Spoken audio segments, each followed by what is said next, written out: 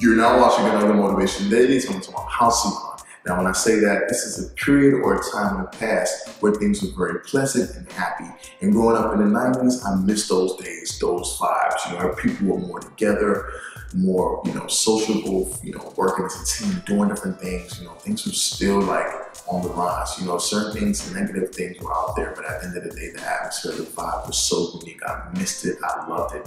It was something that made me who I am today. I don't see it like that anymore, but what I will do with the happy things of the past, I will use it in my future.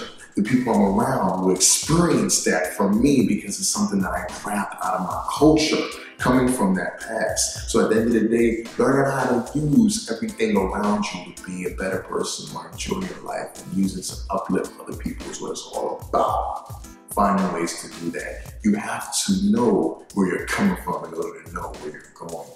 If you like what I'm talking about, we have more on the way. Thanks for watching. If you enjoyed this piece, please subscribe for more content. And if you would like to give any ideas, you can leave that in the comment section below or email. To donate tips or resources, you can also do that with the links posted. Thank you. Have a great day.